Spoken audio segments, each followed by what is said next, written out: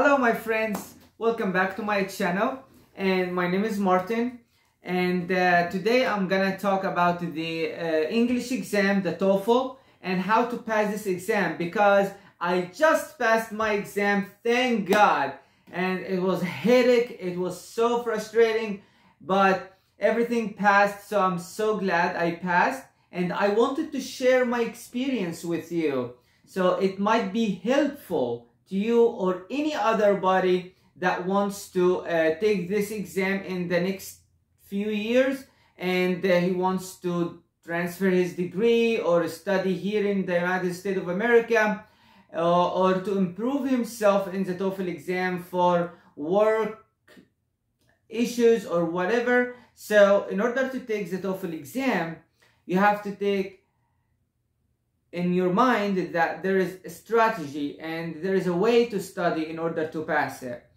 And first of all, I want to be very thankful and so grateful to God who gave me this success. I'm not worthy, but He gave it to me, and I have to return everything to God and to His glory. I want to tell you that I'm gonna speak in English in these few videos. Number one, to improve your listening and to improve your engagement in English speaking. Secondly, I want to tell you that I might make mistakes while I'm speaking, like just now, but I'm gonna over it and I will go through it, and you will find mistakes, maybe vocabulary mistakes, maybe grammar mistakes. I'm still making mistakes, but I passed this exam. I'm telling you my strategy. So if you notice the mistakes, you're good because you're more advanced, okay? So it's good for you and good step to keep going. If I passed, you can pass. I'm just here sharing my experience with you because many of my friends and workmates wanted to know what did I do in order to pass the exam. And actually, as I told you, it's God's timing. And second, there is a lot of preparation to do. And I want to share what did I do with you. Alright? I'm not telling you this is the right way. But this way led me to success. I got in reading section, sometimes I got 27, 28, 24, 23. These numbers I got in reading section. Others in listening section, I got 24, 28, 25 many times. So in speaking section, most of the time I was 23, 24, 25, I got it twice, and the one that I passed the exam, I got 26, which is the required score in order to pass my TOEFL exam and transfer my pharmacy degree to the United States of America. The writing exam, I got 24, and I started to do strategy. I got 25, 27. So I loved this journey. Even though I was so frustrated, I was so depressed and many times, but God is good, and I was able to pass it and go for the next steps. I didn't finish yet, but I will finish soon, and God who started with me, He will continue. So today in this video, I want to talk with you about the reading section in the exam. What is the reading section? And what is the strategy I did, or the strategy I followed in order to pass this exam and gain. And the last exam I got 24. Alright, so the reading section, it comes in 3 articles, sometimes in 4 articles, but if it comes in 4 articles, one of them will be not scored to you, but mainly 3 will be scored. And each article has 10 questions on it, and you have to answer these 10 questions in 18 minutes. And here is time management. So what did I do? First, like everyone, I read the first 2 lines in the first article in my life, and I hate it. I stopped reading it, and I thought it's impossible, but it is not, because you can pass it. How? First, engage with the topic. First strategy and first point is to engage with the topic. What does it mean? This means that you find your interest in the strategy. I wanted to know about this. So when you feel passionate to something, you will care about it and you will read more. For example, if this article about something important to you, about a reward to you, so you want to read every single detail because you are interested, you want to know what is going on. So here, find your interest in the article. So for example, if the article says or talks about dolphin, the relationship between dolphin in the ocean and the bat in the sky, what's the relationship? What is in common between them? Oh, that's interesting. I want to know that. I want to know that. Sometimes you feel like, no, I don't care. No. In order to pass the exam, you want to care and you want to pay attention. So in order to pay attention, you may find your interest. Oh, I want to know about what happened in 1930 in Middle East China. What was the trading in the North America in the 70s? So when you find yourself interested and excited to know about the topic, you will find, okay, I want to read more. And then at this moment, you'll find, okay, I'm keep going reading. I keep going understanding and comprehending the topic. So first, engage with the topic. Let the topic talk to you. Let the author who typed this word talk to you. Somebody tell you in a history class, so what is going on in the history? In the astronomy, what is going on in the space here to you? Oh, what happened? What's going on with dinosaur? Let me know more. And when you know these articles, and you find your interest, you will read more. Okay? And that's number one, in order to encourage yourself to read and don't be frustrated or depressed from reading. Number two, which is the main point, is to focus. If you find your interest in something, you will focus to know it. So focus, pay attention. And I'm going to tell you that. I used to answer reading a question. I used to answer one question every day. And one time when I went to the exam, in the exam room, you know that it's like there is desks and all in one room, all people in one room, maybe 18 with you, maybe 5, maybe 10, maybe 20, maybe 25, according to the space, and you'll find yourself reading. One of the test center that I went to, the woman or the lady that taking photos of you who before to go to the exam and telling you which seat you're gonna sit in, this desk was inside the room. And guess what? When I entered, she took the photo and she told me, hey, your desk is right here. What?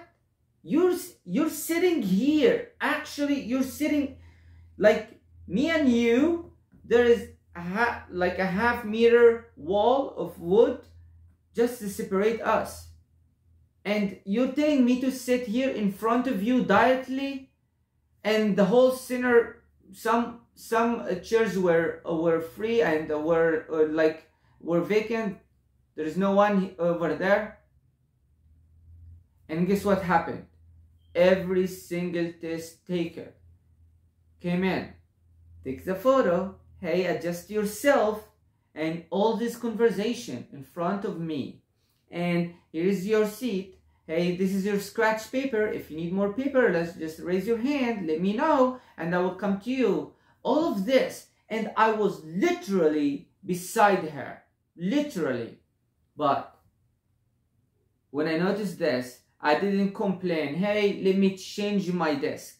Can you change the computer? I didn't ask for that. Remember, I had enough in my mind, but I didn't ask about that, which it might be my right to do it. But I didn't use it in that time for a reason, I don't know. But I decided to go the other way. I decided to, hey, the desk, these three walls, this computer in front of you is your main focus. You have to focus on the computer only and engage with the article. So I was reading like this. Here, the author says this and the author says that, according to the question number, according to the article, or according to the passage number 1, passage number 2. I go there and I search for the keywords and come back to answer. I was motivated, and then I was paying attention, a full attention during the exam, and I was able to focus, and I passed this exam, the reading part, for about, I believe, if I remember, about 27. So you can do it. It's not about people around you. It's about your mind and your passion. Your heart, I want to know about this topic. I'm so excited to know about it. And your mind, I'm not focused with anything. Whoever around me, whoever go and out, done with the exam, didn't start yet, recording himself, practicing for speaking. I don't care about any people around me. I just care about this computer, whatever comes up and on the screen, I will focus on. So focus, pay attention, 100% attention. If you can do more than 100% attention, do it. Because it's about 3.5 hours exam and you can pass it and never think about it. So pay the most attention, pay effort during the exam. I want to pay attention to this one. Okay? So number 1, engage with the article. Don't find the article is boring, is bad, is under qualification to your knowledge or to your studies. You studied pharmacy. Yes, you studied pharmacies, and this one is very low to you, or maybe sometimes it's not interested to you, because if you're interested in history, like you could have like major in history, but you didn't because you're interested in pharmacy, and you rarely find something or topics about drugs, or I didn't see any topics about drugs. So there is nothing about medicine or drugs over there. So you're not, so find your interest in this new topic. Expands your knowledge. I want to know more about it. Okay? So number 1, engage with the article, engage with the topic. Number 2, focus during the exam more than 100%. 100% and plus is going to be wonderful. Don't pay attention to any people. Don't pay attention to anything. Anything. And when I say anything, that means anything. Maybe disturb you or distract you. Focus and pay attention. Number 3, while you're practicing, that's what I trained with. And while you're practicing, identify your problem. What is your problem? Sometimes you go to the TOEFL and you don't know what is your problem. So you find yourself interested in the topic and you're paying attention, but while you're reading, you can't understand. Why you cannot understand? What stopped you from understanding?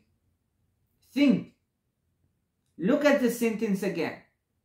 First, you may find one word or a few words that you don't know about.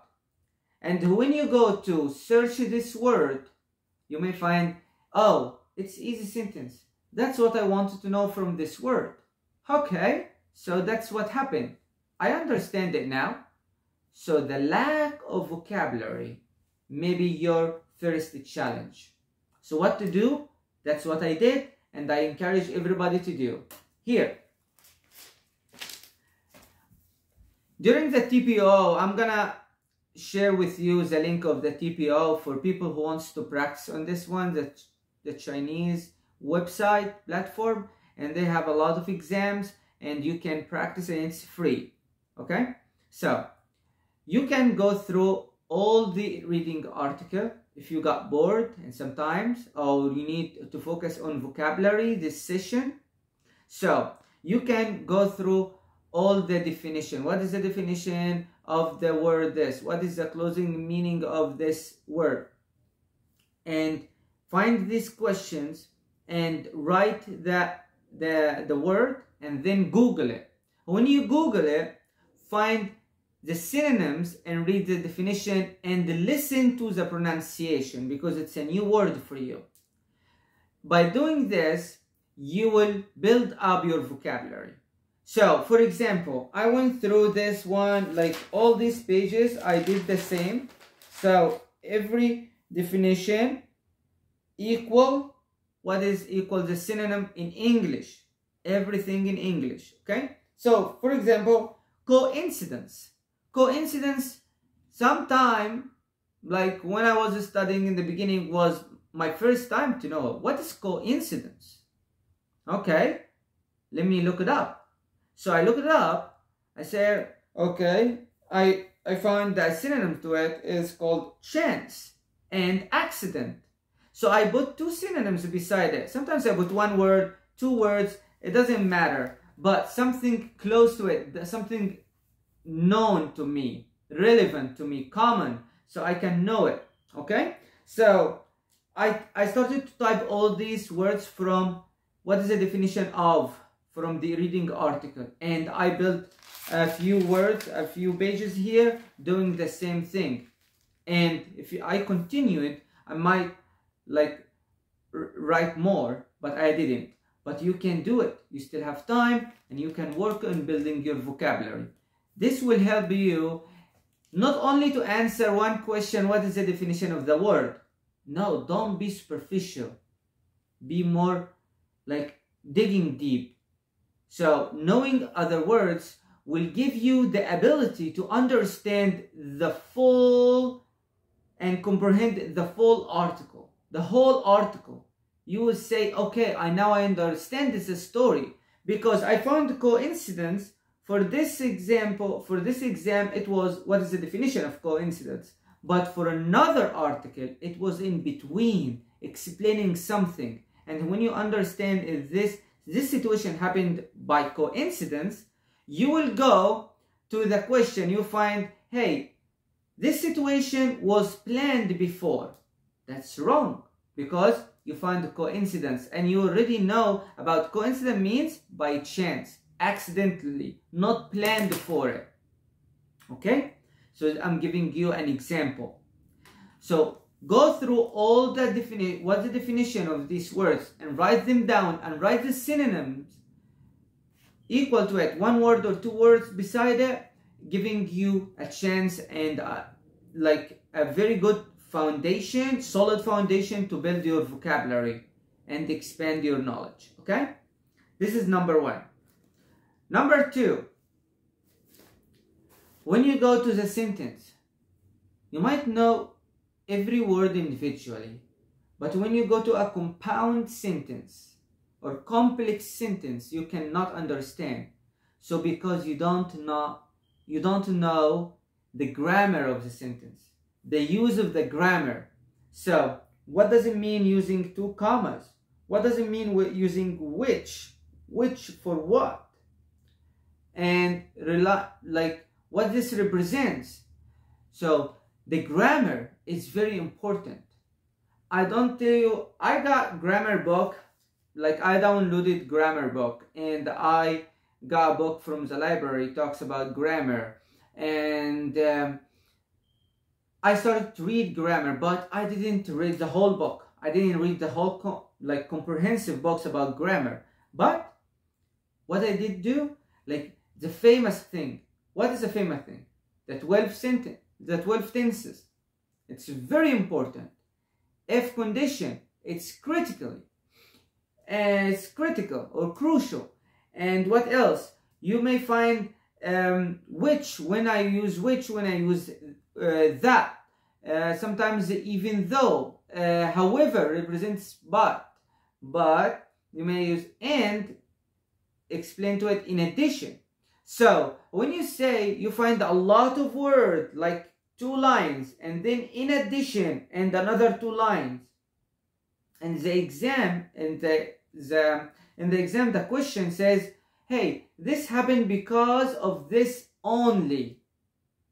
But because you know grammar and you know vocabulary, you say, oh, there is in addition. Because there is in addition, so there is something also. There is addition to this. So it's not only. So only, wrong. It's 2 things, not 1 thing, that helped this situation happen, for example. Okay? Alright. So, and I worked on the vocabulary list. I made my own list. And sometimes I feel lack of excitement, or I don't wanna start studying or so. So I went through this vocabulary. I read them more. I repeat them to myself. So that, okay, encouraged me to enhance my vocabulary bank here in my mind, okay? Also grammar. Sometimes I had to watch grammar explanation about something, or hey, we're gonna talk about the past, how to explain the past situation, how to explain something completely happened in the past, or something happened in the past but still past continuous. All of this, I watched this and I read about them many times to completely understand and fully comprehend these items. So that's important. If it's grammar lack of grammar or lack of vocabulary, you have to build them very well. Okay? Number four, answer at least 1 article every day. At least 1 article every day. In the beginning, I start with answering 3 articles and spend about 54 minutes the exam's time. But after that, I got okay. I found myself, I passed this reading section, so I'm gonna read maybe 1 article only. But when I was reading 1 article or solving 1 article, I chose the most difficult article. I didn't choose simple article, because you find 3 categories: simple, intermediate, difficult. I used the difficult one in the red color, and I answered this one, because when you train yourself to answer the most challenging question to you, when you go to the exam, it's gonna be easy for you to get under stress, even because the stress works load on you, and also the exam situation, and also the exam questions. So all of this. So when you train yourself to answer the most challenging one, that will give you advantage to handle it during the exam. All right. So how did I answer this question? That's an important question. All right, here's my strategy. In this TPO, or all the reading question that I answered, it's on the old style. It has 14 questions instead of 10. The newest one is 10 questions on 1 article, but the old one has 14 questions in 1 article. So I used to answer the 14 questions in 18 minutes. Okay, this is number 1. Number 2, every time I answer the question, I don't skip it. I review myself. And when I review myself, I don't review only how many I did wrong or how many I did right, and that's it. No. When I review myself, hey, this one I did wrong. Why? What kind of question I did wrong? Why did it wrong? So what should I do the next time? Where was the answer in the article? So the next time, this kind of question, I'm gonna search about the same location or in between. So I know sometimes the keywords, it's in the first sentence, not the first sentence of the article, but like in the sentence of article. And then the answer of the question is the following sentence or the previous sentence. So now I can understand, oh, sometimes he found it previously, other time, so when I find the key word, doesn't mean that I'm gonna find the answer in this sentence. No. So that means it's gonna be around it. Maybe before, maybe after, maybe in the same sentence. So focus in this way, okay? So find, okay, what did you do wrong and why you did it wrong? What to do next in order to pass this kind of question. All right? So next thing about like giving myself a score. It's a 14 question, right? And the last question is a summary question. It has 3 points. Okay? So instead of calculating out of 14, I calculated out of 16. So the 3 points in the last one, I calculated individually. So question number 14, the first point. Question number 15, the second point of the 14. Question number 16 is the third point of the 14. All right? So total is 16 points. And I calculate how many points I missed or how many points I passed. And sometimes, most of the time, I did 4 mistakes total out of 16. So that means I made about 12 questions correct. So you get 12 divided by 16 multiplied in 30 equal, you find it 22.5. And you need in the exam, for pharmacy exam, you need 22. So by this strategy, if you need more, you can calculate more and limit yourself to pass this one. I know it's not the way that TOEFL exam answer, but this is the way I used, and it give me like average math where I am. Okay, so I did this 14 question right or 12 question right divided by 16 multiplied in 30, the score of equal 22.5. So I stabled my limit about 4 or less. The maximum question to do mistakes in 4 or less. 4 or less. And I'm talking about the most difficult question. Difficult question.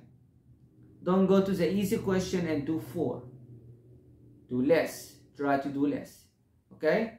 When you go to the difficult one and you do 4 mistakes only, at the most, you're good. You're in advanced way. Okay? I promise. I tried this one with me and it works. And try the hardest one. Don't try the easiest one. But if you are still a beginner, try all of them. Try the easy and intermediate and the hardest. But if you find yourself you're passing this score and you're focusing on another section, okay? So just to keep yourself updated, answer the hardest one in a specific time. Time management. 18 minutes for 10 questions that's in the exam. But in practicing, 18 minutes for the 14 question. Okay? And do this math.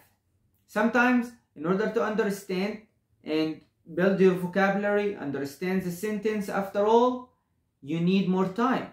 Take your time.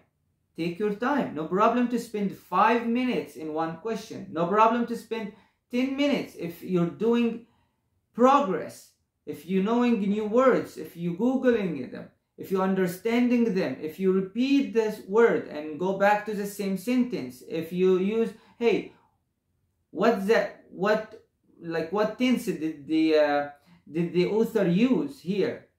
It might be past tense, complicated, compound. What's the sentence type?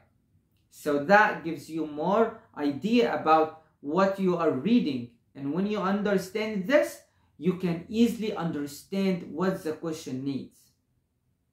So I'm focusing now on the question. Number 6 is to not time management only, but also to focus. I forgot about it.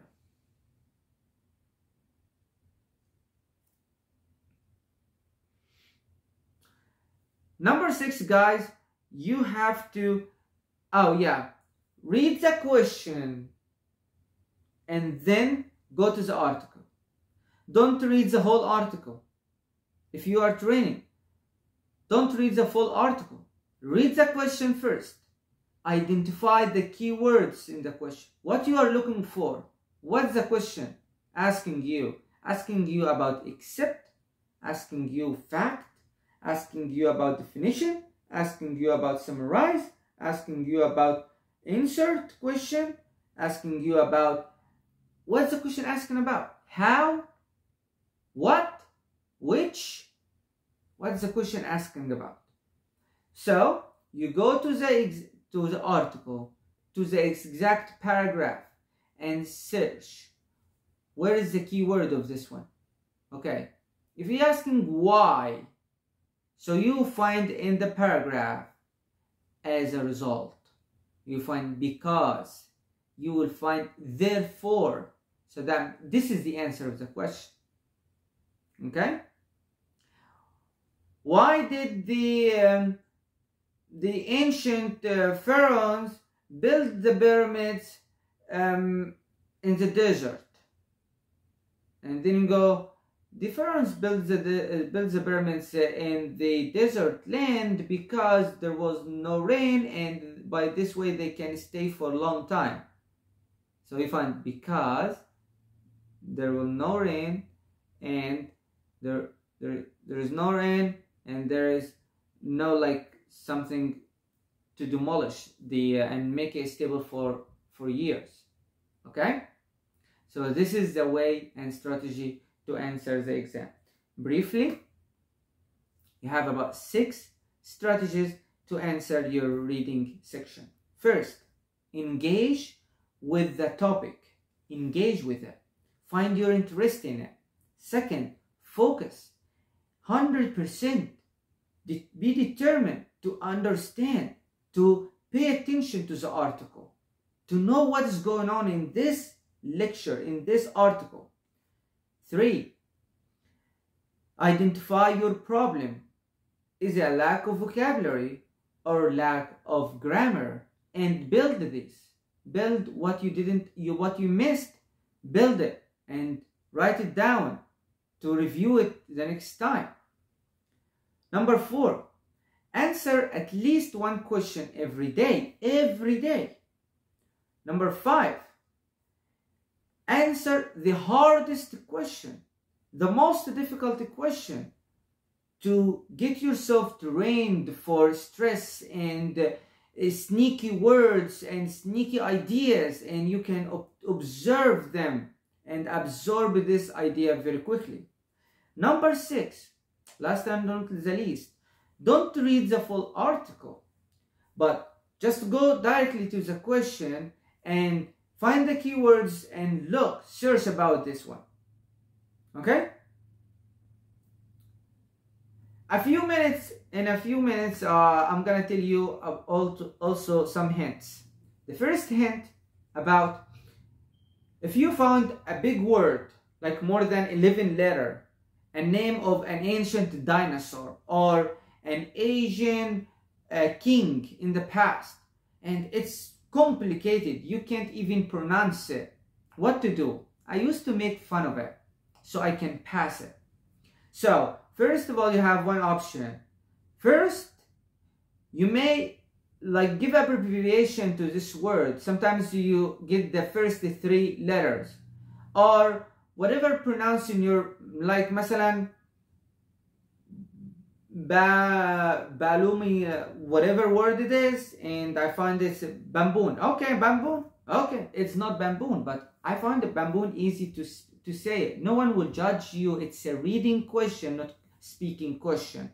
So no one will judge you here. So just get whatever you need to understand. But first, understand what is your babu. Whenever you see this complicated word, sometimes it's 1 or 2 words in the article. So whenever you see it, you know what you're talking about. So I'm saying babu to make it easy for me to understand and go on. But I understand that this babu is the name of a king. This babu is the name of a country or a name of fortress or whatever. So by this way, I'm just understanding. I'm not paying attention, spending seconds or 1 minute trying to pronounce a word I don't care about. But I care about what this word represents. So when you understand what this word represents, it's okay. Say it, whatever you say, just catch it. When you go to the reading section, read the title. Very important. Read the title. If you understand what is the title about, like civilization in South America, okay, it explains everything. It's going to talk about civilization, something, civilized people, civilization, all of this, okay, in South America. So, boom, I direct my mind. But if I don't know about the article, what should I do? When I read the title of the article, I read just the first sentence of the article. La la la la is giving you a definition of the title of the article. He will give you a definition, okay, because it's an English exam, not information exam, okay? So he will give you the whole information. So if you don't know about it, just read the first sentence very quick. Like, what is the definition of this? Oh, you find, oh, it's people in North Africa. Okay, I got it. It's a country in the Middle East. Okay, I got it. It's a dinosaur lived in the ancient years. Okay, I got it. And go on and go on. Don't stop yourself and go to the question and search on it. Okay? I hope this lecture, I know it's condensed a little bit. I hope this lecture helped you to understand. Also, if you have a question about reading section, please write it down in comments and tell me what's challenging you. And when you tell me, I can maybe remember a situation of mine and remember a strategy that I missed in this video, and I can post in another video or can reply back to you. And I wish you to pass your TOEFL soon and get rid of this stress and this frustration. Good luck and God be with you. Bye.